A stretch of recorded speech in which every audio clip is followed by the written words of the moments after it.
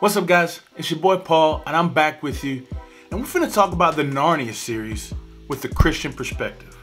Now, I know about C.S. Lewis and his many writings on Christianity. One of my favorite books is Mere Christianity, and I've just downloaded a couple on my audio app to check it out. So it's not any kind of surprise to find out that these movies have so much of a Christian's teachings packed into them. These movies are great and they have so much packed into them, and that's just the action, the adventure, the fantasy, the drama, and the comedy from the movie themselves.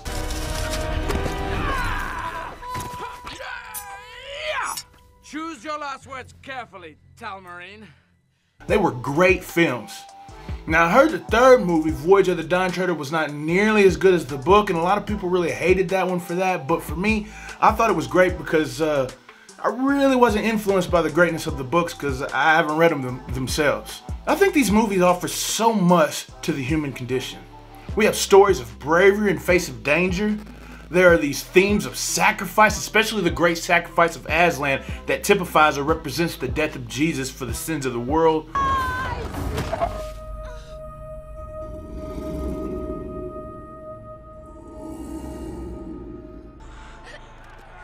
There are themes of greed and betrayal, but to me, there were two themes that stuck out above all else. And with conversations with people about life and others about the gospel, these two just continue to come up. The first was about Eustace, one unlikely hero, and the second was one of the biggest to me, and that was from Edmund. Let me start with Eustace. Eustace was a pretty despicable little dude, man, at the beginning of the movie. You held me against my will. Did I? In one of us, the most unhygienic quarters. It's like a zoo down there. He's quite the complainer, isn't he? He's just warming up. He was just a bad kid. He made me angry, man, but as the ventures with his cousins, his attitude in life, they changed. And at his farewell to Reepicheep, I was close to tears, man, because it was such an enduring scene, man. Will I not see you again? Ever? What a magnificent puzzle you are. It has been my honor to fight beside such a brave warrior, a great friend. This change was endured by fire, though. So the first thing I want to say is I love through Eustace's example is that God uses our evil to accomplish his glory and our good.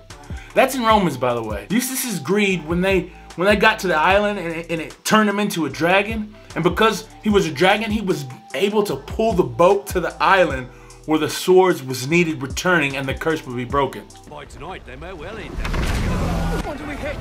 Eustace! That's brilliant! Now, I'm not going to say that Prince Caspian and his crew wouldn't have made it to the island without him, but clearly from the aspect of the movie, this was a significantly easier travel because of what Eustace was able to do with his strength as a dragon. To me, this is a powerful thing. You see, because of Eustace's sin, he was transformed into a dragon, which he definitely would not have been, and he definitely didn't like because it was a punishment for his sin.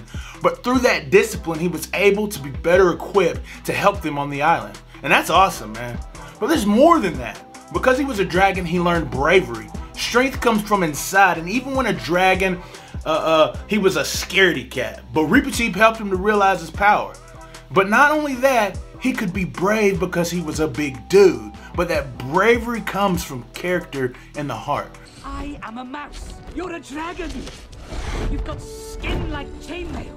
You breathe fire. Come on, let's meet our destiny. So Eustace learned great bravery from his friend. And the last part that makes my heart just melt from the Dragon Saga is Eustace gained a family and a dear friend because of what he went through. When Eustace was turned into a dragon, Reepicheep was there to comfort him, and through that time they became like eternal friends. Extraordinary things only happen to extraordinary people. Maybe it's a sign that you've got an extraordinary destiny, something greater than you could have imagined. That's why I got so choked up at the end when because at the beginning, you see that Eustace had such disdain for Reepicheep. But in the end, he cared so much. They both cared so much about each other. Eustace was sad that he would never see him again. It just made my heart swell up when I heard that. So I want to say that God uses our sin, our evil, to bring about great things for his glory and our good. It reminds me that when I am sad from the sin and the evil that I've committed in the past, which I should be sad about, I am reminded, though, that those things help to bring me to where I am now. I wouldn't have the compassion I have for people if it wasn't for the intensity of the cruelty I had shown in the past. And I wouldn't even have met my wife, whom I love and live with today, if the time wouldn't have passed because of my sin. So God does make even sin bring him glory in my life better. So I ain't gonna look and do wrong because God is so great. But I just remember that time, just like Eustace, of being a dragon wasn't fun, but it turned out for my good. Which just kind of goes along with Edmund's story. That was a powerful one as well. In the beginning, The Lion, the Witch, and the Wardrobe, I was super angry at Edmund. It's like, why you turning on your brothers and sisters, bro? When you know the evil queen, bro, she evil. You basically betraying your family for nothing, man. I was so mad. They're at the little house at the dam with the beavers. Well, I suppose you're not a total loss then. Could I maybe have a small taggish delight now? But when he came back and was forgiven and loved and trusted, he became a better dude. But ever since that movie, there's always been something about Edmund. He takes all temptations seriously.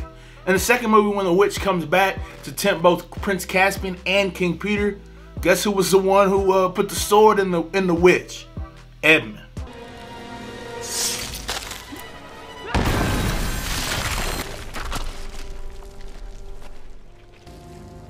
I know. He knew there ain't no playing around with temptation. He knew that what it has to take in order to fall, and he didn't want to do that again. And in the third movie, when the witch was trying to tempt him, he pulled out a sword quickly and knew he had to slay her before she whispered any words, because temptation is so alluring. Edmund, come with me. Join me. That just reminds me of what I must do when temptation comes. We must be ready because the lion is seeking to devour. I must be on guard. Temptation is serious and I must take it as serious as it is. Edmund never played around with temptation. He was always on guard because he knew what was at stake, the trust of his family. So he wasn't playing around. He knew the power and he knew the cost. I think that is something we should learn from Edmund, is not to play with temptation and sin, because sin is power and sin costs lots. These movies were awesome and I hope to check out the books as well. There are, I think, 4 more stories in the Chronicle. I know they are supposed to be developing more on-screen adaptations, but if I'm gonna know what's about to go down, I gotta read the books. So let me know what you think and on what impressed upon you from watching these movies or films or reading the book. What themes or stories do you see that have impacted you? I would love to read them in the comments. If you like this video, man, I'd appreciate a thumbs up. And if it's your first time checking me out, man, go and look at some other videos in the library and see if it's worth it to put on a subscribe and hit that noti bell. And if it is, I'd appreciate it. So if you made it this far in the video, I appreciate the time and I hope to see you in the next one. Until then, have a good day. Keep watching them movies.